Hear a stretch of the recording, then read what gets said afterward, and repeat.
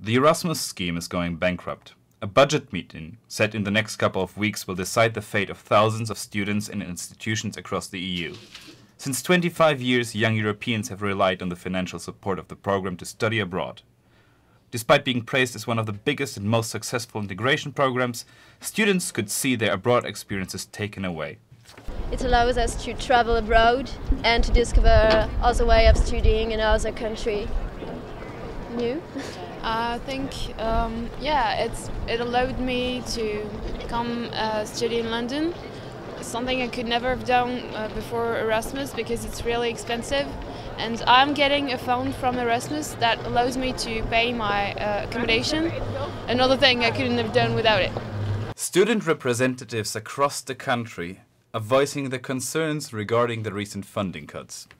I mean, I was quite sad to hear that they'd cut funding to the Erasmus project, because for many people it could be their first opportunity to actually get some abroad experience. I mean, people go on holiday all the time, but I think it's completely different to go and study somewhere, because you have to apply yourself in a completely different way. For me, Erasmus was actually quite an attraction to university, and ultimately, cutting to funding of Erasmus isn't the end of students' opportunities to go and study abroad.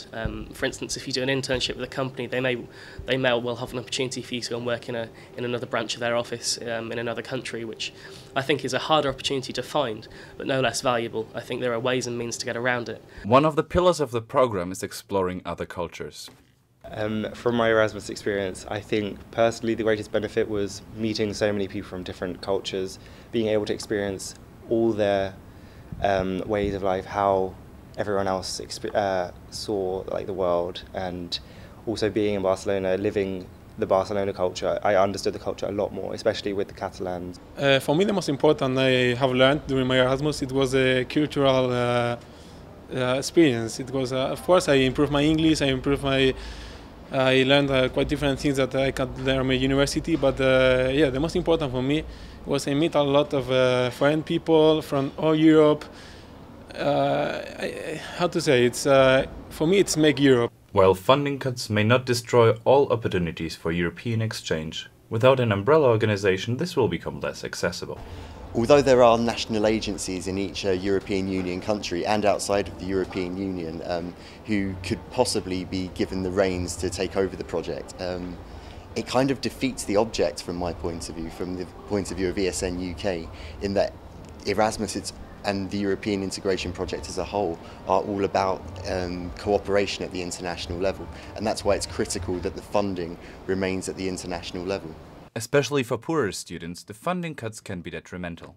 The programme is clearly one of the most successful examples of a project in the European integration process. And the loss of funding would truly be a travesty for especially the poorer students. Erasmus is meant to be a project for everybody, and unfortunately if the funding gets taken away, that means that possibly 60–70% of the population suddenly has the opportunity of Erasmus taken away from them. With thousands of students depending on the Erasmus grants, we're eagerly awaiting a decision from the European Union to save the Erasmus program.